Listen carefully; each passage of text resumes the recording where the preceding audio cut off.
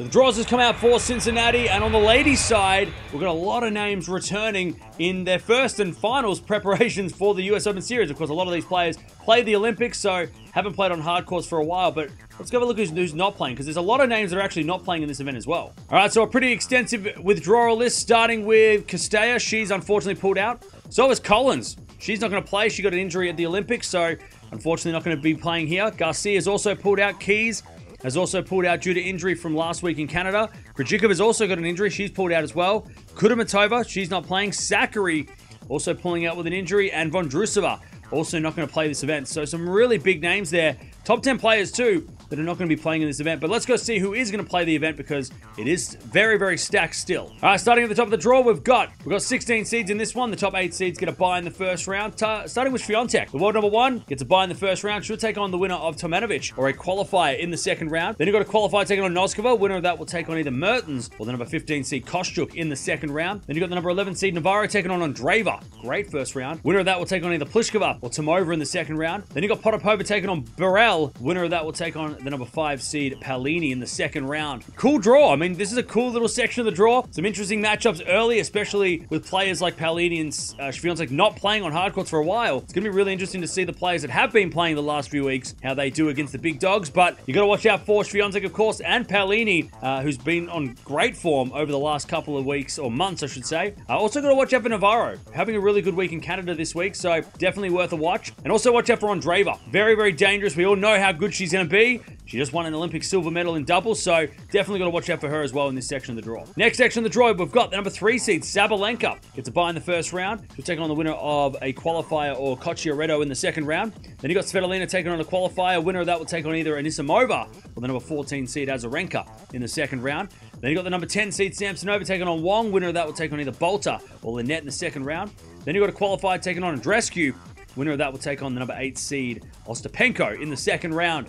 This is a dangerous draw, this section. This is a very dangerous section. A lot of dangerous, unseeded players in this section. Of course, you got to watch out for Sabalenka in this section. Also got to watch out for Penko. Penko had a weird week this week. Not a great week, but she can always come really good, especially on the hard courts. Also got to watch out for Samsonova. Been having a really good week in Canada this week. But you've also got to watch out for Anisimova, who also has been having a good week in Canada. Svitolina, definitely got to watch out for her as well. And Andreescu, who of course won a US Open 5 years ago. So we know how dangerous she can be on the American hard courts as well. So really, really stacked section here. And of course, this section will take on the Swiatek section in the semis. So we could be getting Swiatek versus Sabalenka in the semifinals. We could be getting Swiatek versus Ostapenko in the semifinals. And we know how that one ends, unfortunately for Swiatek.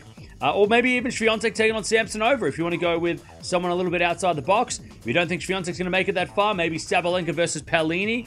Maybe Sabalenka taking on Navarro, if you want to go based on this week's form of Navarro. Really interesting section, and should be fun to see, because a lot of these players are playing for their first time on hard courts in a while. Bottom half of the draw now, we've got Pegula, the number 6 seed. She gets a bye in the first round. She'll take on the winner of Mukova or Yastremska in the second round. Really fun first round there.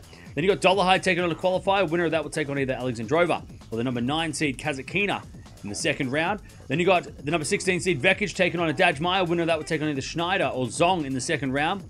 Then you got Fernandez taking on Yuan. Winner of that will take on the number 4 seed Rybakina in the second round.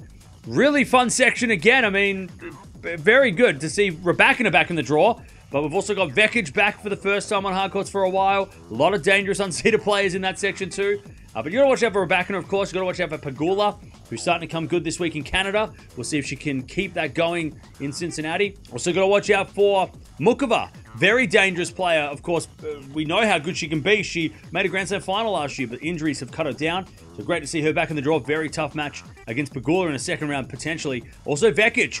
How does she go on the hard courts after doing so well at the Olympics last week? And also Schneider. Very, very dangerous player over the last couple of weeks on all surfaces. And she just beat Gauff in Canada. So definitely watch out for Schneider as well. And the bottom part of the draw, we've got the number 7 seed Zhang gets a bye in the first round. She'll take on the winner of Buskova or a qualifier in the second round. Then you got Wozniacki taking on Kalinina. Winner of that will take on either Pavlyuchenkova or the number 12 seed Jabeur in the second round. Then you got number 13 seed Kalinskaya taking on Sinikova. Winner of that will take on either Stearns or Badosa in the second round. Then you got a qualifier taking on Putintseva. Winner of that match will take on the number 2 seed Gauff in the second round. This section is full of players that need form, except for Zhang. But on hard courts, Zhang hasn't played, so we'll see how she goes. But a lot of players in this section, especially the seeds, are looking for some form going ahead of the US Open, especially Gauff, who's the defending champion. You've, of course, got to watch out for Gauff in this section. She did win Cincinnati last year. You've got to watch out for Zhang as well, who just won the gold medal on clay, so let's see how she does on the hard courts, if that confidence translates. Also got to watch out for Jabeur, who needs to get some form because she didn't do great last week. Same with Kalinskaya. Had to withdraw from her match last week, so she's looking for some fitness and some form. But also watch out for Badosa, who's had a really, really good week on the hard courts the last couple of weeks. Of course, won Washington. Very dangerous. And of course, this section of the draw will take on the Rybakina section, so we could be getting Gauff versus Rybakina. We could be getting Gauff versus Pegula in a semi-final. Maybe even Gauff versus Vekic if you want to go with something a little bit different.